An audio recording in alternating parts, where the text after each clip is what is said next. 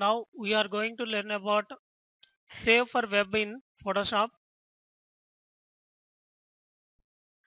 Open a photograph, press Ctrl plus J, create another duplicate layer and create a frame on timeline window. Select first frame and background layer, close this layer 1 visibility. Select the second frame and select layer 1, close this background layer visibility. Press Ctrl Shift plus X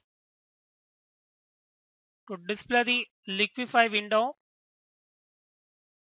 Select pucker tool, apply on eye part of the image.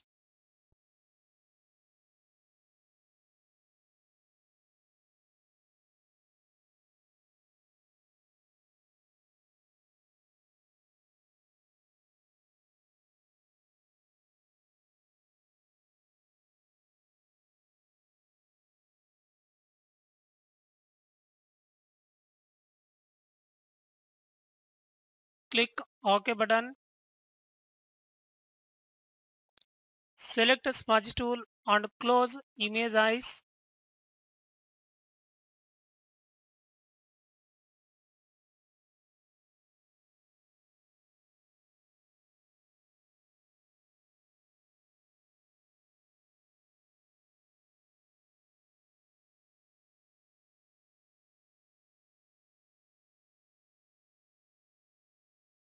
Select blur tool and apply on eye part edge.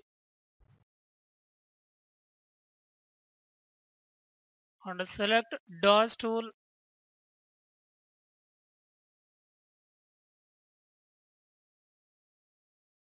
Apply on eyes. Change frame delay time 0.2 seconds. And select option forever. Click play button to display the eye animation.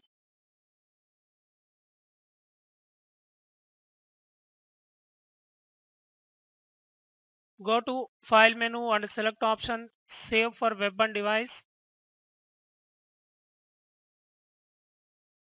Click the button save file in HTML and images file format.